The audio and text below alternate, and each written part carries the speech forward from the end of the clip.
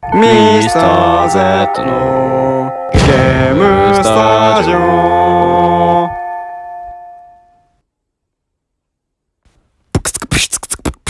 どうもミスター Z です。はい、今回ですね、僕のワールドにね、素晴らしい建物が、建ちましたので、そちらをね、今からご紹介していきます。ということで、Let's go! はい。この中学校のね、隣にね、素晴らしい建物がね、建ちました。ということで、今から見ていきましょう。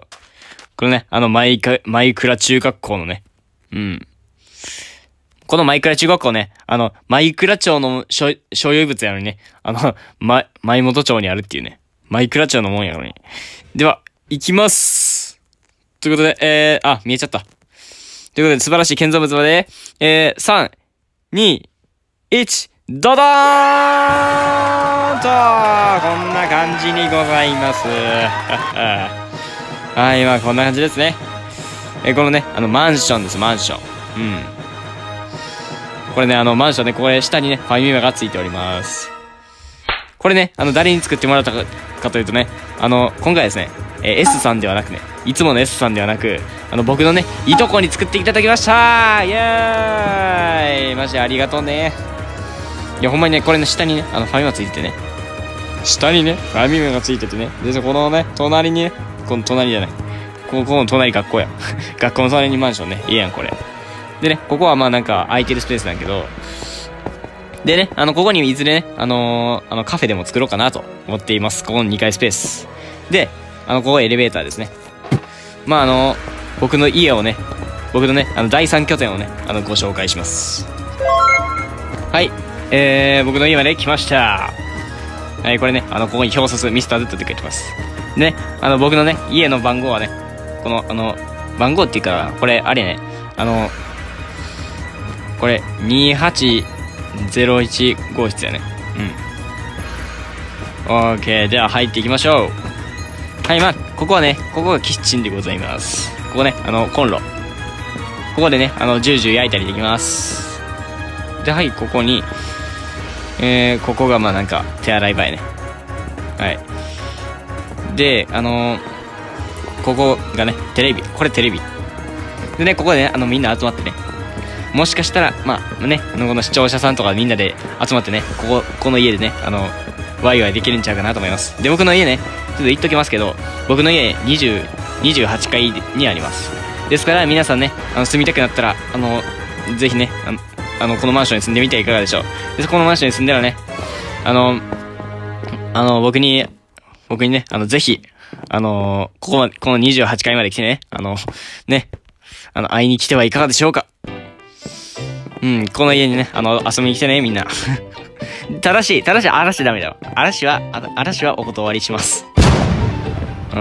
まあ、嵐しない人だったら、まあ、大丈夫です。でね、こっちがトイレとお風呂になります。はい、ここでトイレしてね。ここにね、トイレットペーパーありますね。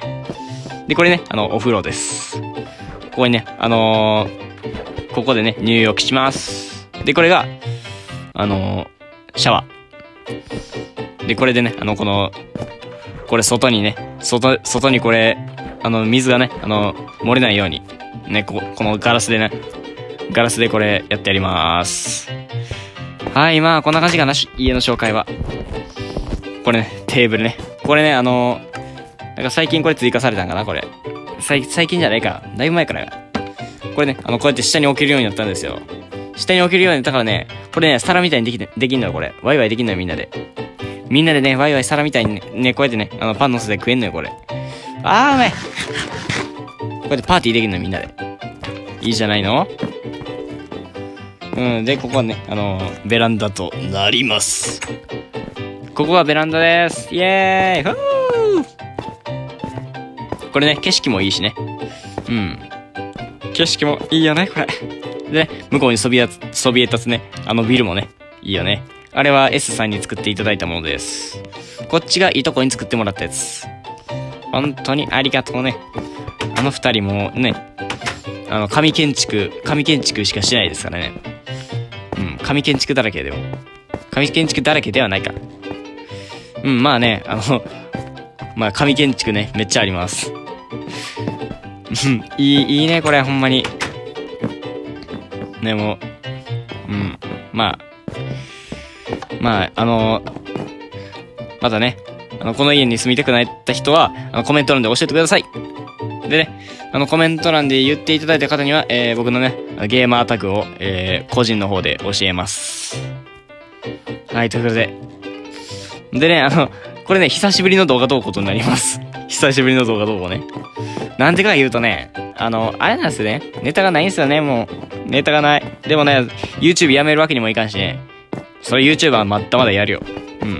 でもね、あれよ。なんかネタがないんだよね。ネタがないね。でもね、ネタあるんやけどね。なんか、長なりそうでね、みんな見てくれないと思うんですよね。長なりそうで。まあ、ね、短くて面白そうなやつ。ちょっと皆さんでちょっと考えていただけないでしょうか。お願いします。はい。